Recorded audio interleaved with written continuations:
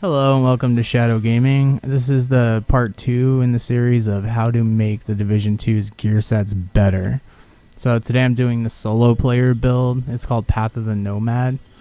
Now this one's perfect for solo players, and they should have added it into the Division 2, something similar to that. You get 15% health on kill for 2-piece.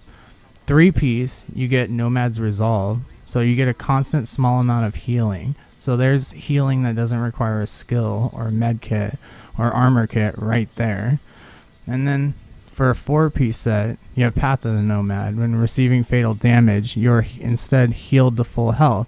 You're instantly revived. It can happen every 4 minutes.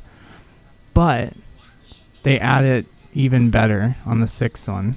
Set number 5, you have 10% health on kill, so that gives you 25% health on kill.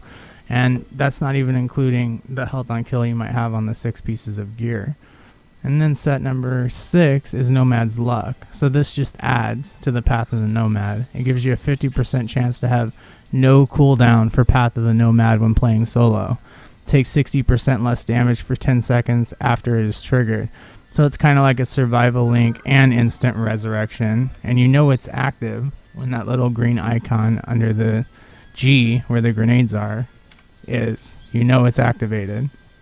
I'm playing with the house and lightweight M4. The lightweight M4 was the meta.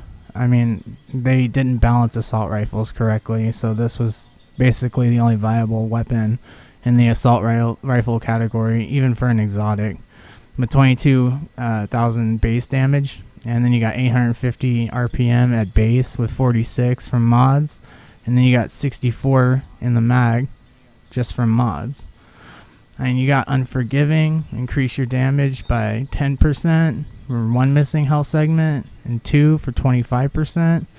Responsive, which is just like close and personal, except for instead of 7 meters, it's 10 meters, so it gives you a little bit of breathing room. And then Determined, killing a target reduces all skill cooldowns by 7.5%. That one is really good as well. For the house, it's the best submachine gun. You got 22.4 thousand base damage, and then you got 850 RPM plus the 47 from mods, and another 64 rounds. And same talents here, except for card counter. One half of the magazine does 20% increased damage. The half which deals increased damage flips after 15 seconds or when the magazine is empty. So you just switch back and forth or reload and hope that you land on the right card that does that. And this was back when extended magazines, the mods, had 3 minor attributes to them.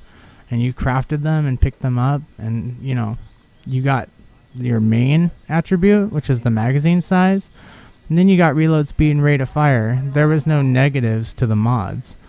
You had the 18% critical hit damage, 5% optimal range, 3% critical hit chance.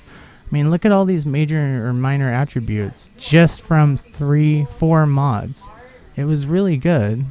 But this gear set is amazing, and I would love to hear what you guys have to say about it. It's perfect for the solo player, and they definitely should add something like this into the Division 2. Especially all these other gear sets like Sentry's Call, Tactician's Authority, Striker, Predator's Mark, where you're constantly applying bleed effects to them. Lone Star, which I just did a video on that you can watch after this. There's all sorts of stuff that you can do. Deadeye and Sentry's Call are both marksman rifle ones. But for right here, you've got a firepower based Nomad build, solo build. So I hope you like it. Subscribe, comment below on what you think about it, and what you think the Division 2 could use some more improvements on. Alright guys, agents, take care. I'm out.